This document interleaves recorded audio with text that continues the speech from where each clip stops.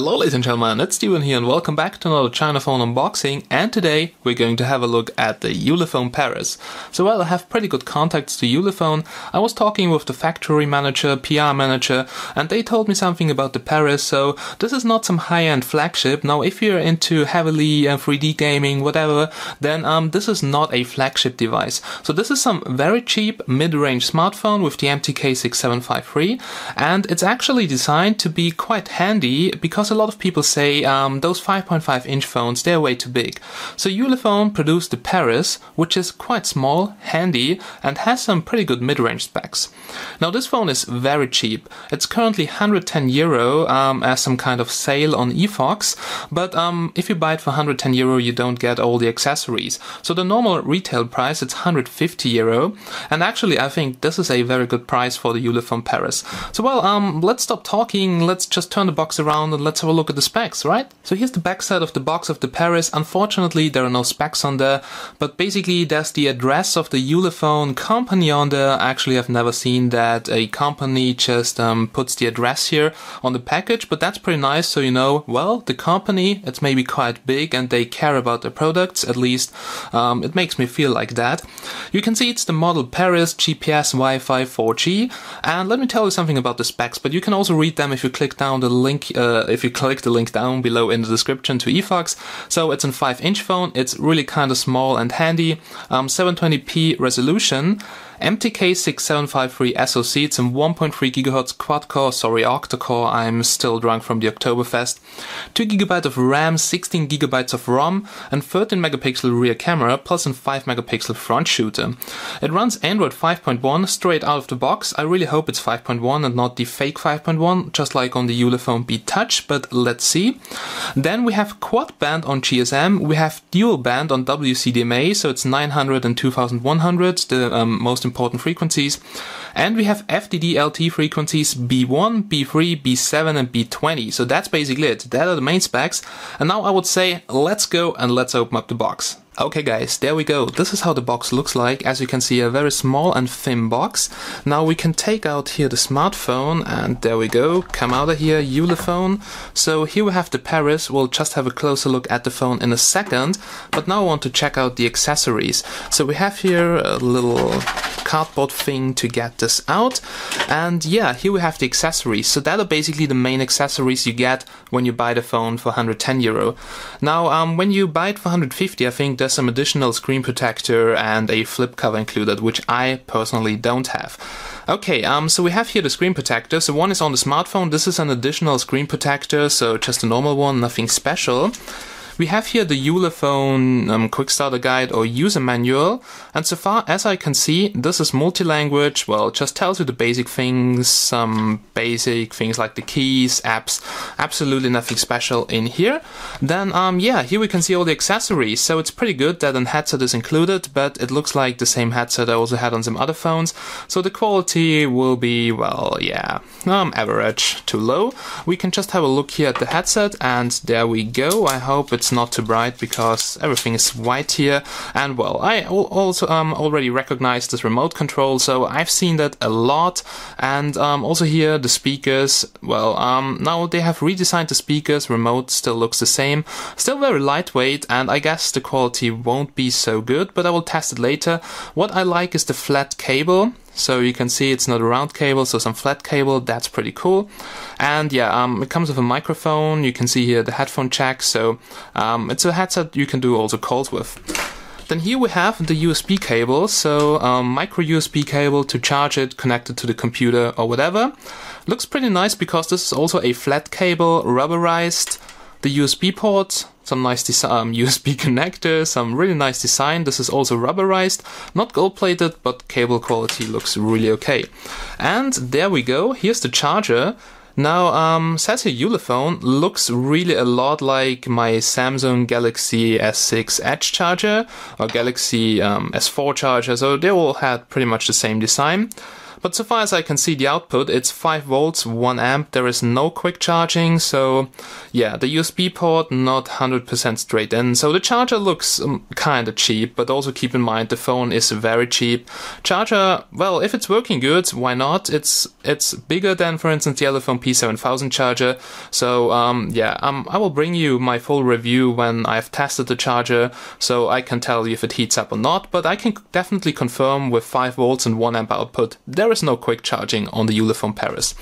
Now that's everything you can find here inside the box. Comes pretty well packed, but that's the basic version without flip cover, without additional screen protector, and comes here in this nice black Paris box. Then now let's go and let's have a closer look at the smartphone. So ladies and gentlemen, here's the Ulefone Paris. Now before we have a closer look at everything, let me give you a quick roundabout and my first feeling here in my hands. Now regarding the size, it feels absolutely nice. So I just quickly measured it, not too accurate, but it's around 115 millimeters long, 42 millimeters, yeah, it's the width, and around 8 millimeters thick. So that's actually really nice, but it feels even slimmer than 8 millimeters because of the bit curved edges here. So in my hands it feels pretty good. It's actually the perfect size, which I prefer. My S6 Edge, I think it's a little bit bigger, so this is also nice too, but I just don't like those big smartphones anymore because I really travel a lot and big smartphones are not so important for me. So yeah, perfect size. So for iPhone 5 users, something like that, it's just a little bit bigger, but feels pretty good here in my hands. And also the build quality at the first look, a first feeling is pretty good. So yeah, that's the front. We have here a nice display. Actually, it's not so nice because it looks like the display of the Ulefone B Touch 1. Now, the viewing angles are not so good in my opinion, so I don't want to rant on that, but most people won't even recognize that, but I get now a feeling for those displays, and it feels a little bit too yellow. So it was just the same like with the Ulefone B Touch 1. Sometimes the white tones, they look a little bit yellow. I'm not sure if I can catch it on camera with the white balance, but in my eyes, sometimes it looks just yellow. I mean, we can open up the browser so I can just check this out here. For sure on the camera it will look different, and the viewing angles are quite okay, but here maybe you can see it, so it looks quite yellow. Now for me it looks really white. Here maybe in the camera yellow again, here more white. So the display is really not the best, but at least it's quite sharp. It's in 720p display on 5 inches, so regarding the sharpness it's very good. But regarding the colors, I'm not so happy right now. But what I like is that we have capacitive touch buttons. We have quite small bezels on the left and right side, so the bezel size looks very good to me. The capacitive touch button, so that home button here at the bottom, it lights up. And left and right we have some small dots, which are hard to see right now, but for some reason they don't light up. So I think just the button here in the middle lights up at the first look. At the top we have an earpiece. Then here we have light and proximity sensor, really hard to see right now, and here front-facing camera. So now let me quickly show you the thickness of this device here.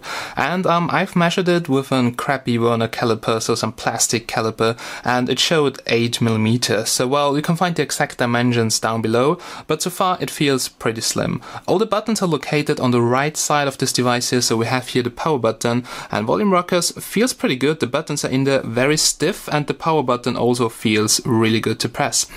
Now the back cover is removable. That's a nice thing, because usually on those phones with metal thing and which are very slim, you can't remove the back cover, but here you can. And well, as I've said before, it comes with a metal frame around the device, just like the Ulefone B Touch or Ulefone B Touch 2. So basically very similar design, but still removable back cover, and a different camera design here, as you can see on the back side.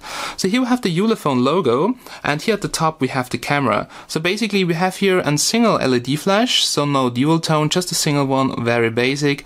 And here we have the rear camera, and this is also metal, yeah, feels like it, and actually really nice. So I like the look of it, and it looks absolutely cool in my opinion. But as you will probably see, it comes a little bit out of the device and makes it thicker, and here at the top we have some rounded edge around it.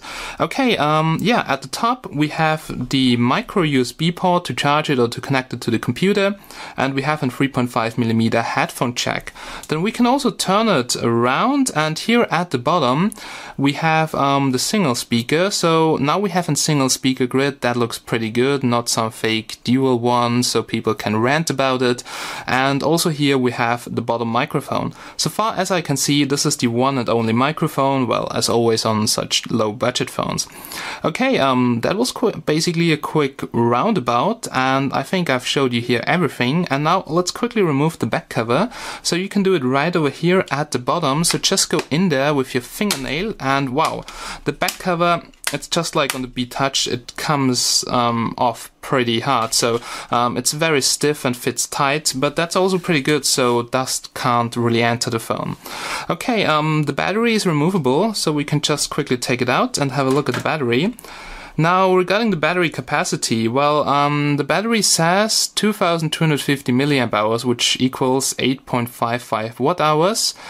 Okay, now 3.8 volts, so I have to measure that, but the battery looks kind of slim. I mean, looks bigger than the Yumi Hammer battery, so that was 1750.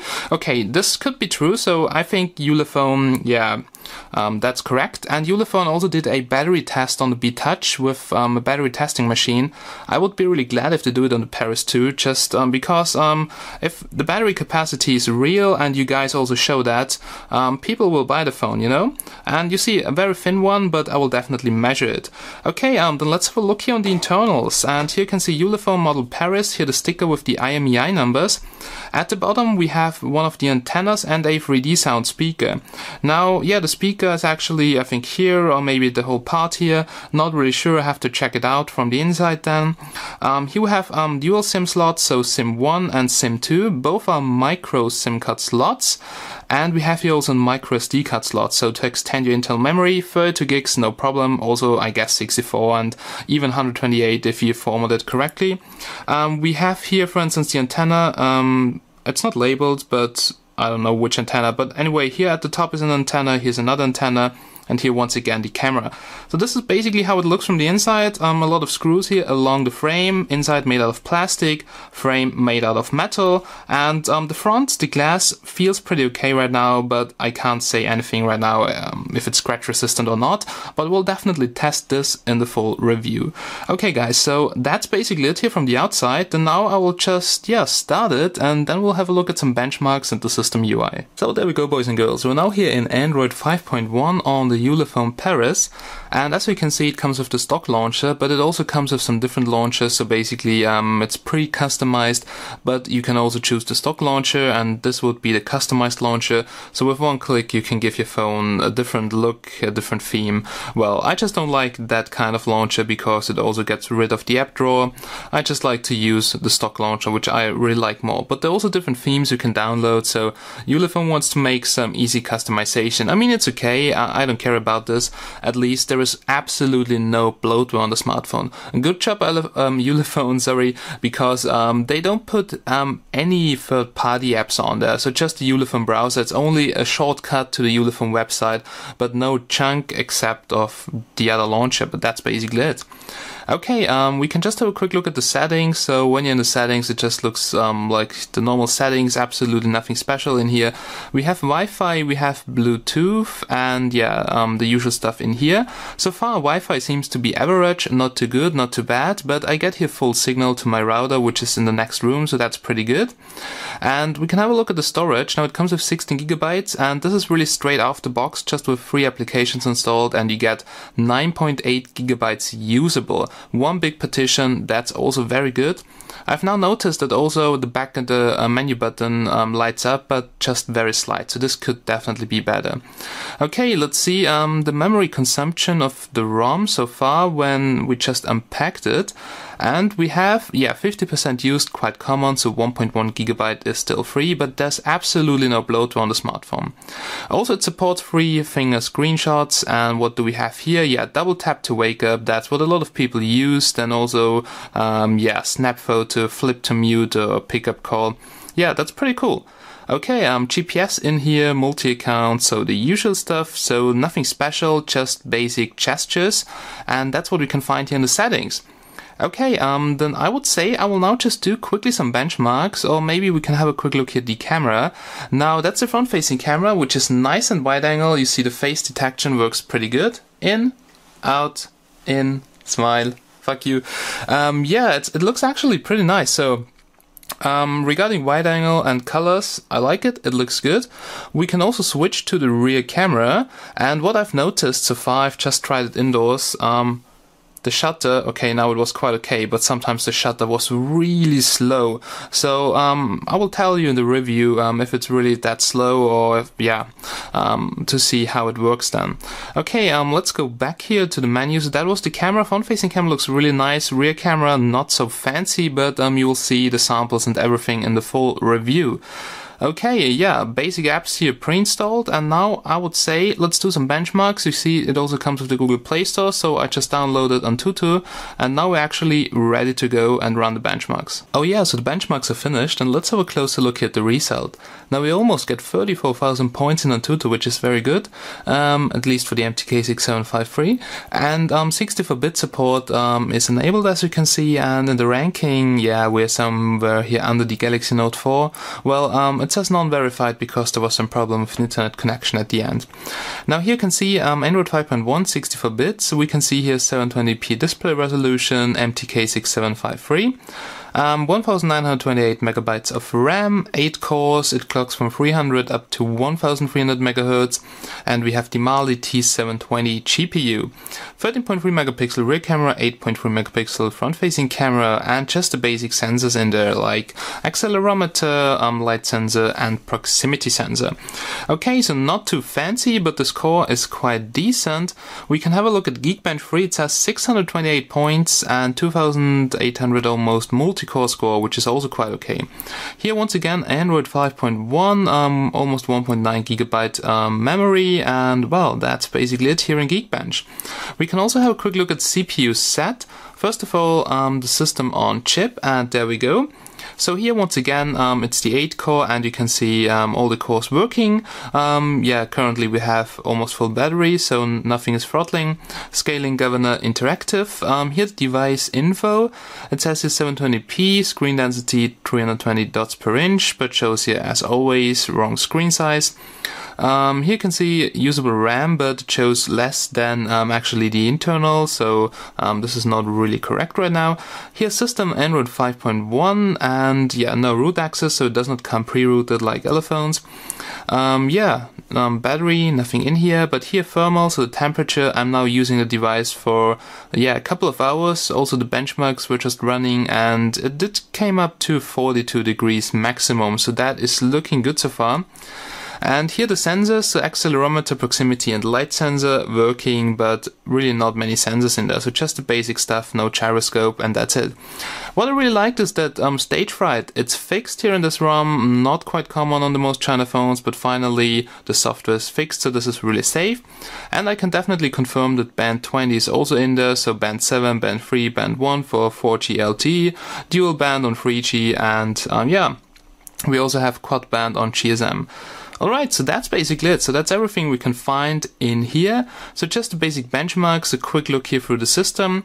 So far, I can't tell you so much. I now want to measure the battery, use the device for a couple of days, yeah, bring you a GPS review, pictures, you know how it works. So stay tuned for my full review of this device here. So far, I can say it looks absolutely awesome. So I really like such small devices, thin with metal frame, nice build quality. So if it doesn't overheat or has some battery problems like the Ulefone B-Touch 2, which some users reported, then I'm really happy with this device. And for the low price of 110 without the useless accessories, it's a really nice bargain. Okay guys, then thank you so much for watching, and the review will come soon. So stay fresh and bye bye.